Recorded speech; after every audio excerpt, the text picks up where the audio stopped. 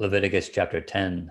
Then Nadab and Abihu, the sons of Aaron, each took his censer and put fire in it, put incense on it, and offered profane fire before the Lord, which he had not commanded them. So fire went out from the Lord and devoured them, and they died before the Lord.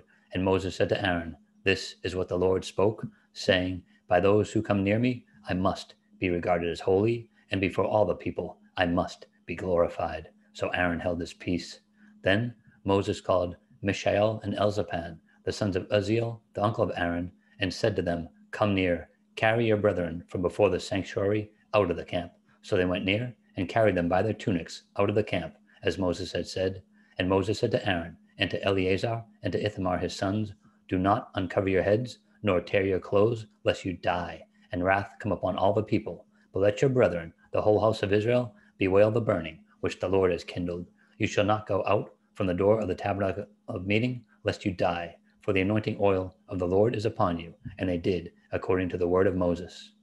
Then the Lord spoke to Aaron, saying, "Do not drink wine or intoxicating drink, you nor your sons with you, when you go into the tabernacle of meeting, lest you die. It shall be a statute forever throughout your generations, that you may distinguish between holy and unholy, and between unclean and clean, and that you may teach the children of Israel all the statutes which the Lord has spoken to them by the hand of Moses." And Moses spoke to Aaron and to Eleazar and to Ithamar his sons who were left, "Take the grain offering that remains of the offerings made by fire to the Lord, and eat it without leaven besides the altar, for it is most holy. You shall eat it in a holy place, because it is your due and your sons' due of the sacrifices made by fire to the Lord, for so I have been commanded.